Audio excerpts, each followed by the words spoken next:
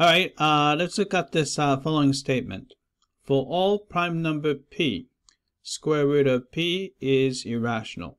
Right? So let's prove this by contradiction. All right, I'm going to also borrow this following lemma. It says that if prime number p divides integer n squared, then p has to divide n. All right, there's a video for the proof of this lemma. So if you're interested, please watch it. All right, so since it's a proof by contradiction, we're going to assume the opposite of what we want to say. All right, so we're going to assume that the square root of p is rational. All right, if that's the case, by definition, there exist integers, m and n, such that square root of p can be written as m over n. Right?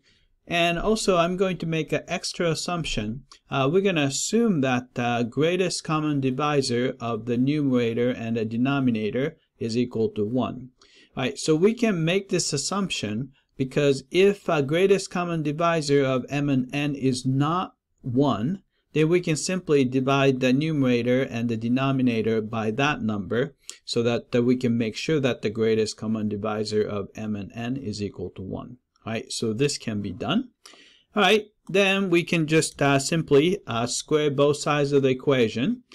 We can get the p is equal to m squared over n squared. By multiplying both sides by n squared, we have pn squared is equal to m squared. All right, this indicates that m squared has p as a factor, so p divides m squared. Then we can use the lemma to conclude that the p actually divides m.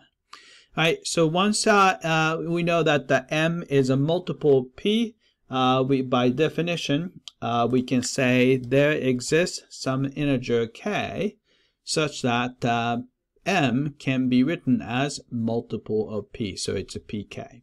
Right? Then we can just plug this pk back into this top equation here. Then we can get the following. We're going to have, right, you're going to have pn squared, and then you square pk, so you have a p squared k squared. So both sides have p in it, so divide through by p to get the n squared is equal to p times k squared. Right? So since there's a p factor here, we can divide n squared by p. So p divides n squared. Again, using the same lemma, we can conclude that the p divides n as well.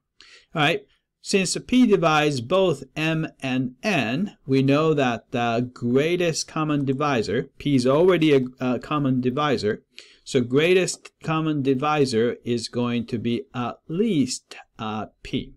Right, so we have p. So greatest common divisor is at least p, right, which is a contradiction because we made sure that the greatest common divisor of m and n is equal to 1.